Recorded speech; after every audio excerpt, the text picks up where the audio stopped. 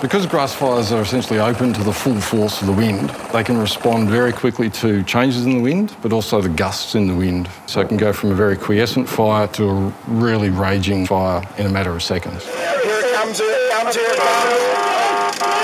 If you're caught in a grass fire, there's no other option but to seek shelter because you could not run through the flames and hope to survive. There's no questioning the facts. Learn more at emergency.vic.gov.au. Authorised by the Victorian Government, Melbourne.